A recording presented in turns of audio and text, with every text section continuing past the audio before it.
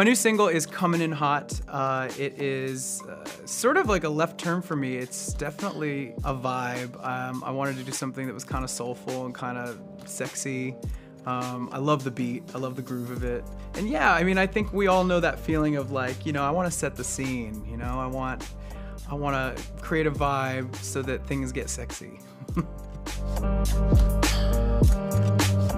My upcoming project is called Velvet. I've been working on this music for the past 4 years, actually. I started kind of slow. I wanted to figure out what my sound was, and I kind of took matters into my own hands and called some friends and started writing. And once I had some songs, I started asking more and more people to be involved in the project. I think if I had to characterize how it was different than the stuff I've done in the past, it's a bit more soulful than anything I've ever done, and I think it's also very organic. Instruments played a key role in all the songs.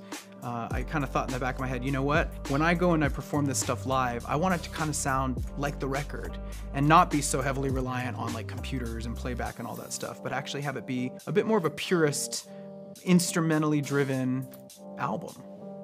So that's Velvet. The goal here is obviously to tour. I hope I can bring a show all around the world. Gotta get the music out first, and I can't wait to hear how everybody likes it. I'm like so excited to get it out there.